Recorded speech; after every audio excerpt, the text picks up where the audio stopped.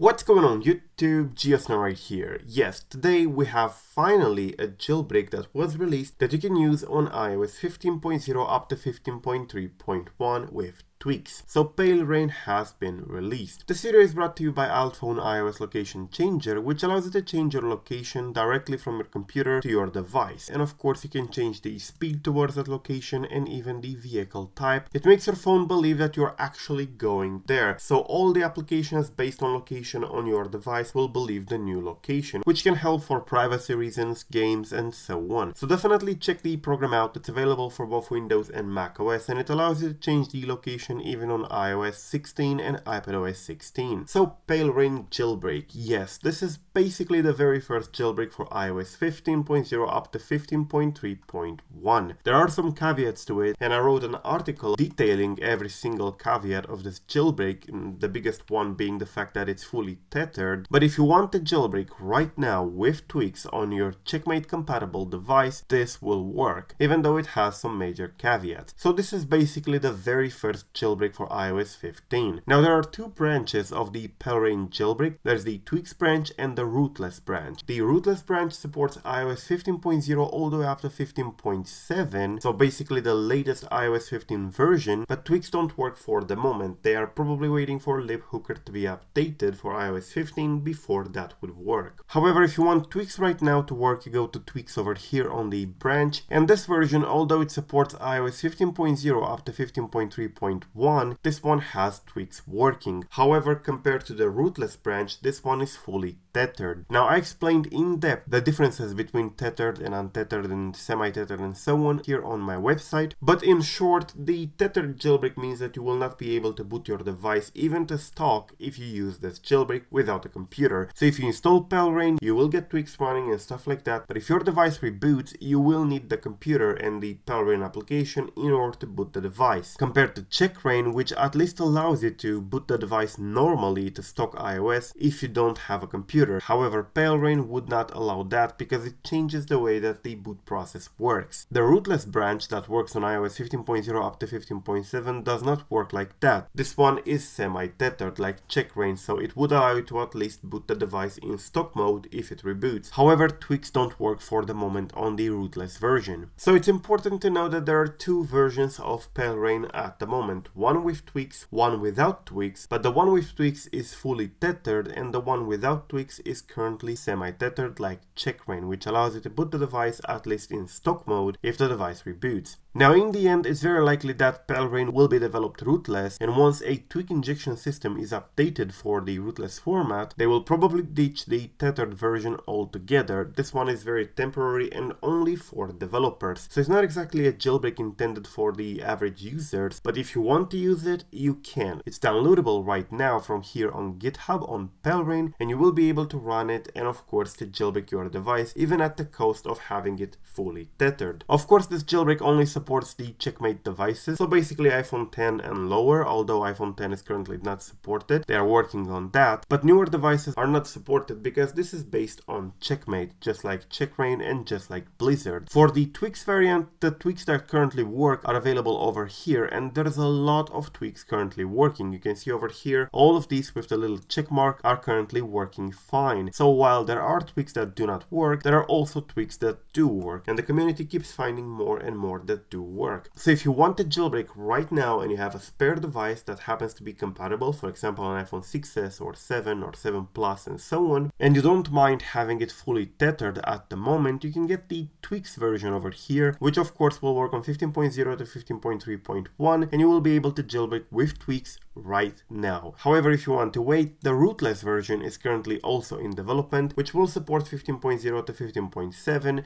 semi-tethered, which means you will be able to restart the stock if something happens. So yeah, more information can be found on my article, PaleRa1n Developer Jailbreak. I would not recommend this jailbreak for the general public yet. It's a step in the right direction, but of course it has its limitations. However, if you're using a secondary device that you want to jailbreak, you can definitely do so. So yeah, thank you for watching. I am Geosnow. Till the next time, peace out.